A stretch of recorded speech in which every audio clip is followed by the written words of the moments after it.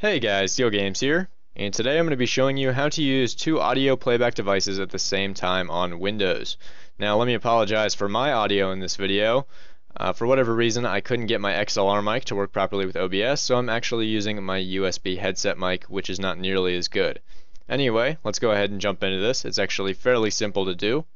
What you're going to want to do is right click your speaker icon in your system tray, go to playback devices, and make sure that your system's default speakers are set as the default in this menu. For me, it's speakers, realtek high definition audio, because I have realtek drivers.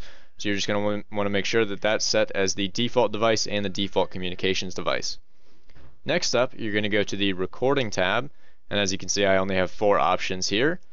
You're going to want to right click in this empty space and click show disabled devices, and that's going to give us a new option called stereo mix. Right click that, click enable, then double click it to bring up the options. Go to the listen tab, click listen to this device, and set default playback device to whatever you want to be able to hear your system sound out of, as well as your speakers.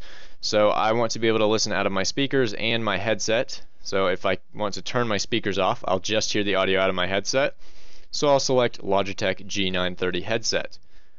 Then go to the Advanced tab and uncheck Allow applications to take exclusive control of this device. That'll prevent programs like Skype from messing with your audio levels and making your audio just sound terrible.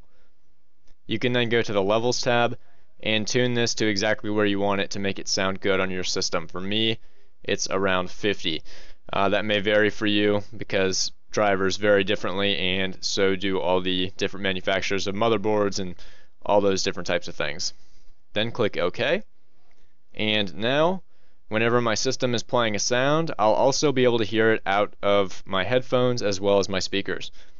Click OK, and that's all there is to it, guys. It's a very simple process, works very well, and makes it really easy to use multiple audio devices without virtual audio cable. Thanks for watching. See you guys later.